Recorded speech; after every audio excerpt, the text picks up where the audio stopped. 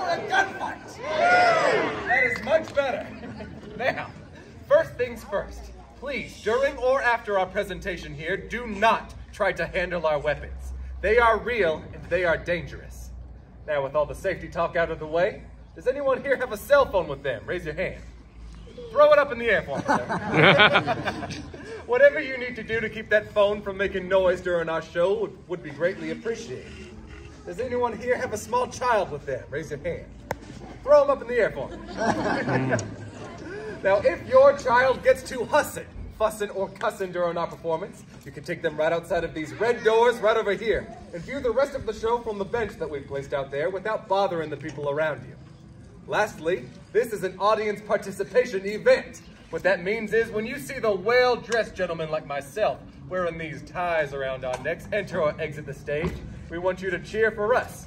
Conversely, when you see the dirty, smelly cowboys enter or exit the stage, we want you to boo them. Sounds simple enough, right? That was convincing. Let's go ahead and give it a try. Good guys. Yeah! Bad guys. Boo! Good guys. Yeah! Are you folks ready for a gunfight? Yeah! Are you ready for a killing? Yeah! You people are sick. All right, folks, our show will be ready for you in about 45 minutes. Boo! Make it an hour.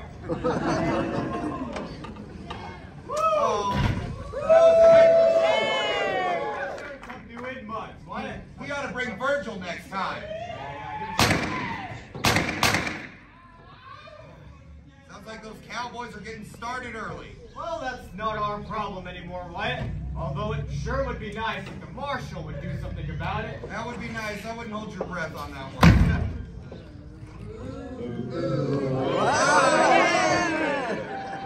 Marshal and White. Boys! Aren't you going to do anything about all that shooting?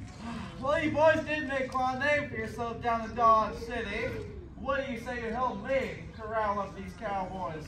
You're the one wearing the badge, Fred. Yeah, we're real busy, Fred. No far to run. I don't need a badge to do what's right. Neither should you. You say so, Fred. I ain't never seen no old lady run that fast.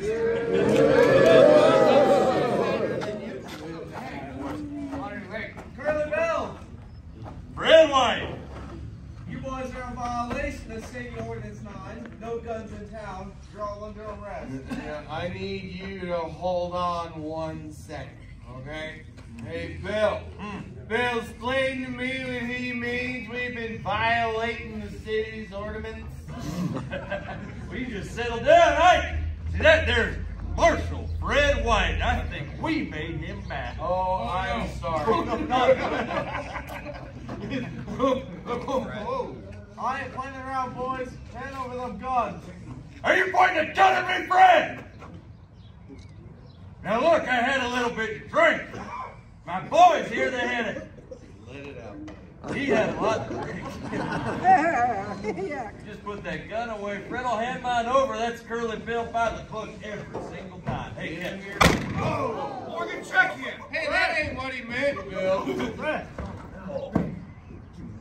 How's he looking, Morgan? He's not looking good, Wyatt. Yeah, Bill, them guys you swing for. Let him loose, sir. You let him loose, you forget we was here. No, he just shot a man. He's going to stand trial. I suggest you both clear out now. He is bluffing, Bill. Let's go.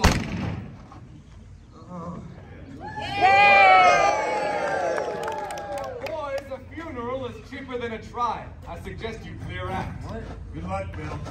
Hey, get back here. Let's go.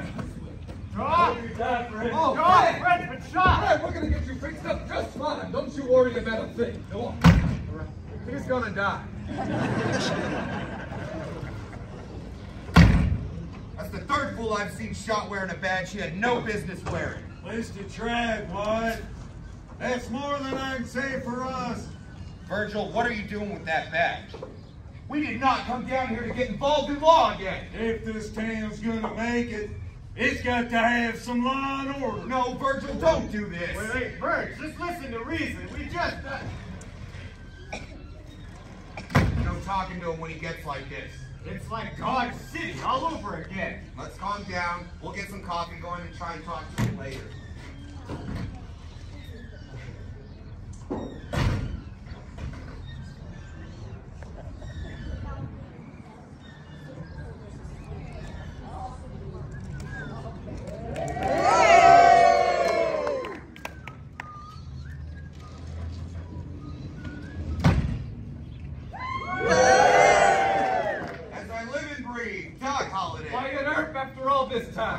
Tell me, old friend, how was Tucson? Well, the festival was a bust, if you must know. There was plenty of money to be had, but none of it rubbed off on me.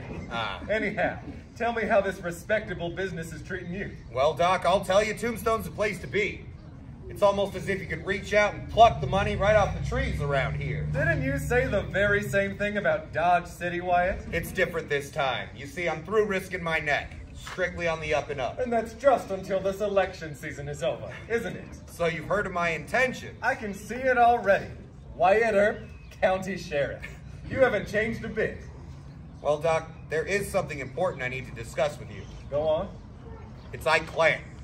He's on a warpath, and this time he's gunning for you. Huh.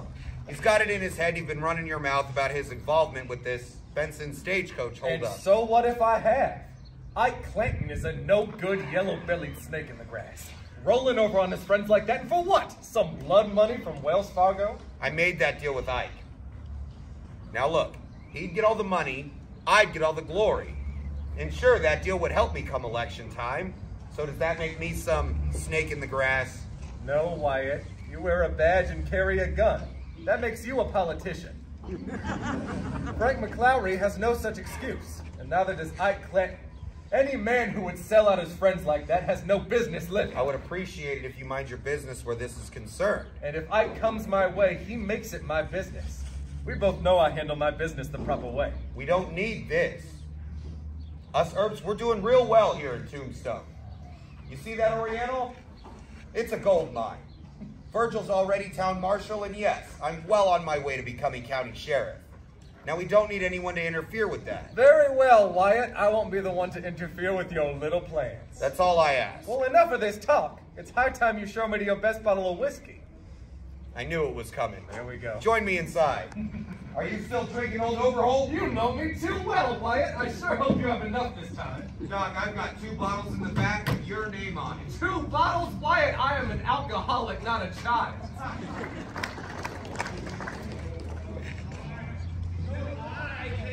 Believe that throwing us All right, now I have half of mine. Says we go back down there and we show them who's boss. Come on, we're not going back to your hombre. That's just trouble we don't need. What I need is another drink. And judging by the looks of you two, I could use a drink. All right, slow down, Ike. Don't you think you've had enough? Don't you think that maybe I would tell you when I've had enough? Put your hands down, Tom. This gun ain't even loaded. See, I would never point a loaded gun at a real person, okay? Who do you think? You're buying. Yeah, you heard me first. I said it first. You're buying. Yeah. Well, now say it again, huh? Hey, Morgan, driver, bartender, get out of here. All right, keep it down. One job. Morgan Earp, huh? How many Earps you got in this town now? 10? 15? Just 5, Frank. More than enough to deal with you boys. Right. What's that supposed to mean, huh? Exactly what you think it All means. right, first Let's of all, go, let's Frank. calm down. Well, would you look at that? It ain't the Lunger Doc Holiday. See, I bet he's out there spreading more lies about me. Why, Ike, I do believe I've only ever told the truth about you. You're a drunken fool. What was that? Just for drinks, Doc. Huh? Would you? Get up. Ow. Not to worry, Tom. You see, Ike talks. Oh, and he talks. But he never does back up any of those threats he makes. No, sir. You see, he's just a coward.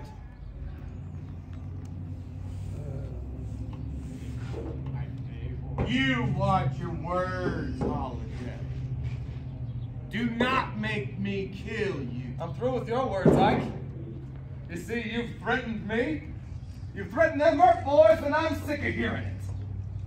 What do you say we settle this little blood feud here and now? Well, what do you say, huh?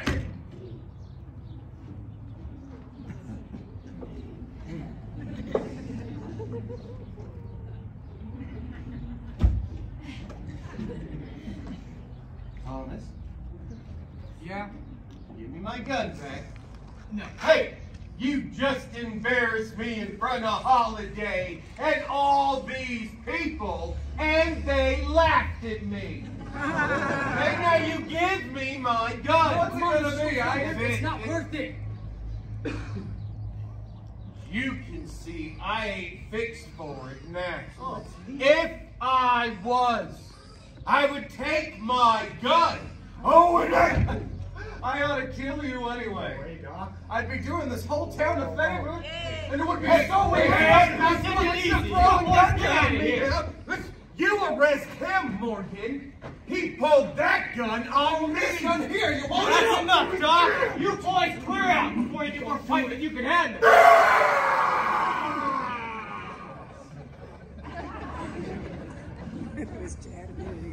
Tom, you check that gun. It's your responsibility. How about you check Doc's gun? Well, Morgan, that was fun. What? Well, you sure got a strange idea of fun, Doc. Maybe I do. Anyhow, I'll be seeing you later, Mr. Earp. I found myself suddenly bored. Guess I'll see you around, Doc.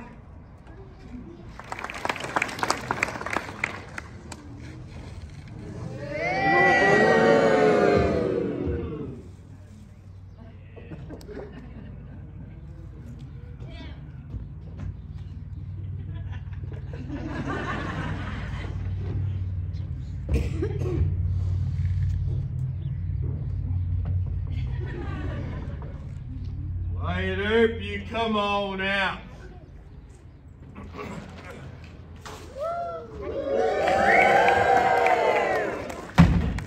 What do you want, Ike? I want you to give a message to your pal Holiday. Ike, I don't have time for this. You're gonna tell him he's got a fight coming. Ike, I'm an officer of the law. I don't want to hear this kind of talk. And what about you, Wyatt? I'm not gonna fight you, Ike. What I thought. There's no money in it. Then I reckon it's about time we fetch all this fighting talk to a close. You boys are gonna do as I say. You tell your pal Holiday I'll be waiting for him in the morning.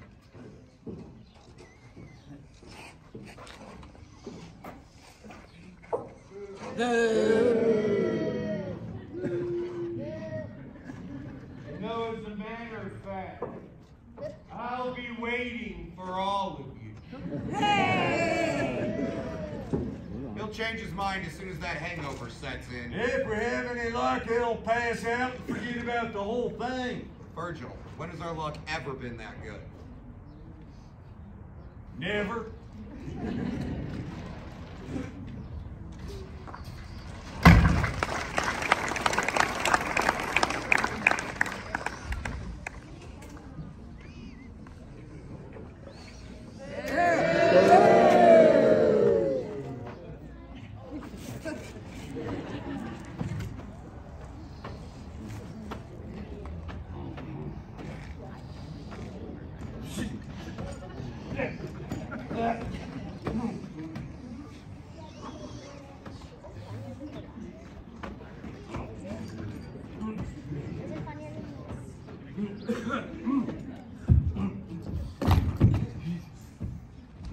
Hey,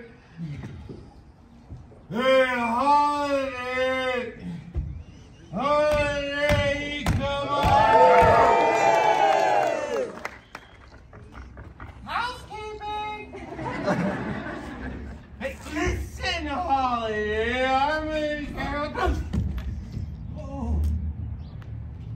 Looking for someone, Ike?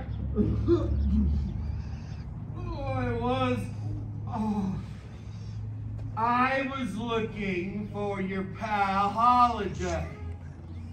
Had I seen you any sooner, I'd have shot you first. Glad to disappoint you. Morgan, hold him at the tail while I fetch Judge Wallace.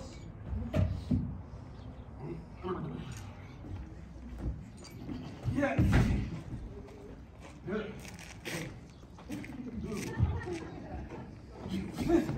Come on, Ike. You know the way. Yep. Oh.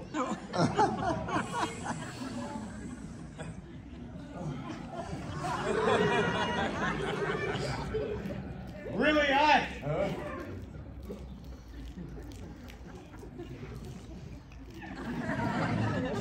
What, Morgan? Had a gun on me, I'd pick a fight with you. That whole herb art. Well, if it's a gun you want so badly, why don't you come over here and take it, huh? Morgan! Ike has been threatening my family for months. He has every right to gun you down. Oh, really? He's not going to do it, Oh. but he'd be right. Morgan, get him inside. And get that bottle away from him. Hey, Morgan, why don't you come over here and try and take the bottle? I wasn't ready.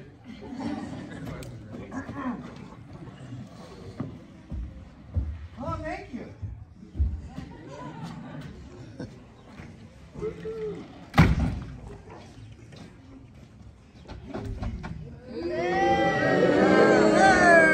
What? You hear what your pal Holiday did to Ike? Look, he's a fool when he's drunk, but he's harmless. You had no call roughing him up like that. Ike's been waving his gun around town and making threats. That boy's lucky to be alive. Who do you think you are? Coming down here telling us how to live? Like some God City pimp?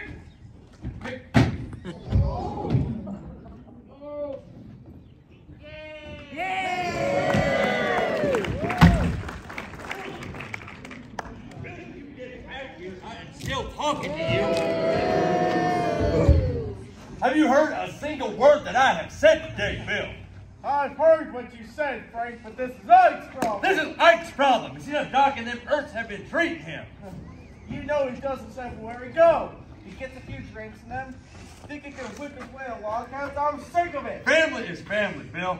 You can't back your brother's plate every single time. Why do we keep you around? Yeah, what if he's wrong? What if Get he's your hands off of me.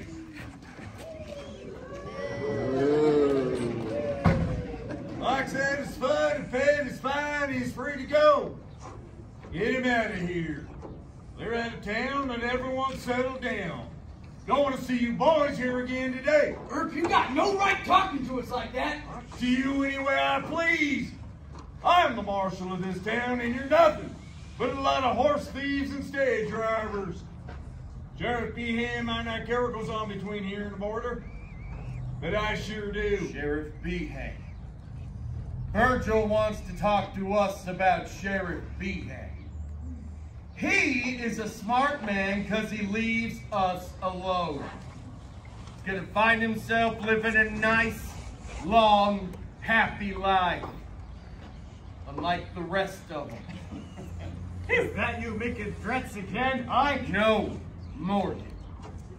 When I say men die, they die. All right, that's enough. I've dealt with men like you my whole life, Ike. You don't scare me. I'll go down to Charleston, down to San Simone. I'll fight every man in your gang. If you touch my family, I will kill you.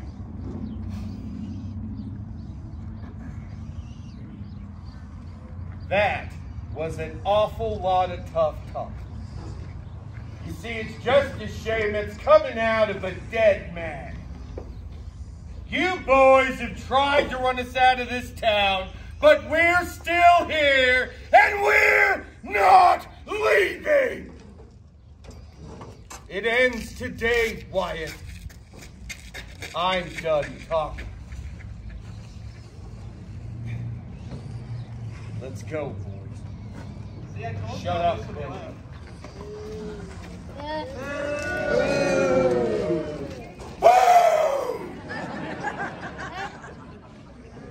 There's gonna be more of the cowboys here any minute. What about their big guns? Curly Bill or Johnny Ringo? Don't worry about them. If Ike gets himself shot, it's just more spoils for the rest of them. At the rate he's going, that might just happen. Well, he's drunk and suspicious, Virgil. And he knows about that deal we made to turn in them stage robbers. But if Curly Bill and Ringo find out, it's not gonna sit well. They bury us. They bury the secret. That's right, Morgan. What is going on out here, Wyatt? Police business, Doc. Nothing for you here. Well, what I hear is that there are more cowboys coming into town, and they're gunning for you. Seems to me like you can use every friend you can get. We can find those cowboys just fine, Doc. They're not far from here. They're held up in the empty lot behind the OK Corral on Fremont Street. They look to mean business, and boys, they've got guns. And we will take those guns away from them. Virgil.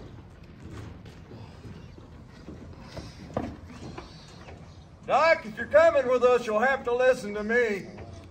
Hang back. Hold on to this. Come along.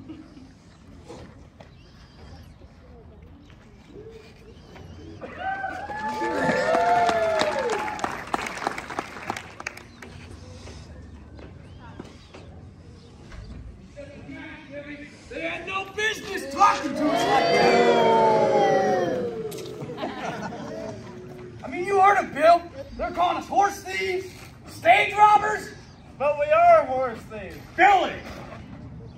Nobody likes you.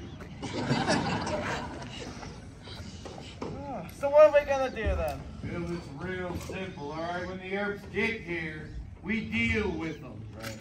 Deal with them? Yeah. You don't mean we're gonna kill them? Whoa, Bill. Nobody said nothing about killing no herbs. We're gonna wait till they get here and we're gonna write them an angry card. That's right, we're gonna put that in the newspaper with a big old black border. We're gonna kill them. What's wrong with you? It's a bad idea. We should stand up. We will leave when we're done, Billy. You mind what you say?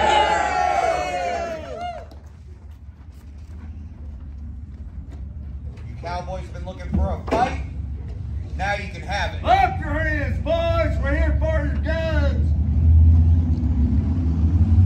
Hold on, that's not what I want!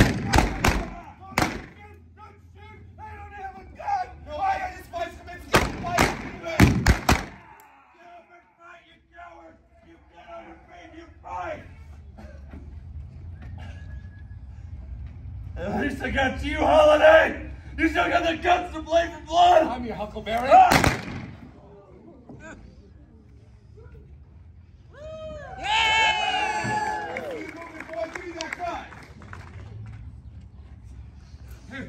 Hey, I got the sheriff. He's on his way. Billy? Right? Frank McLowry, dead. Tom McLowry, dead. 19-year-old Billy Clinton, dead. And that was it. Over before it ever started. 2 months after this gunfight, Virgil Earp was ambushed outside the Crystal Palace Saloon. 3 shotguns went off, but he still refused to die. Crippled up pretty bad, Virgil wandered the West until death caught up with him in Nevada in 1905. Not as lucky was Wyatt's kid brother Morgan. Morgan was shot in the back and killed while playing a game of pool up on Allen Street. Morgan died at midnight, March 19th, 1882. It was his brother Wyatt's birthday. In 1887, the year this whole town began to fall apart, after a lifetime of drinking, smoking, and, well, bad decisions, tuberculosis caught up with yours truly up in Colorado. I don't care to talk about it. That same year, while putting together a new gang up in northern Arizona, Ike Clinton was shot and killed by a mail-order detective. What? Yeah. Wyatt Earp was the last man standing out of all of this. Wyatt would spend his days traveling, making his way from Idaho to Alaska, and finally ending up in Jazz Age Hollywood, searching for another tombstone and the chance to get things right. He never would find it, though. Wyatt died in Los Angeles in 1929, just ahead of his 81st birthday. His final words? Suppose. Suppose. And that, folks, is our show. We hope you enjoy it.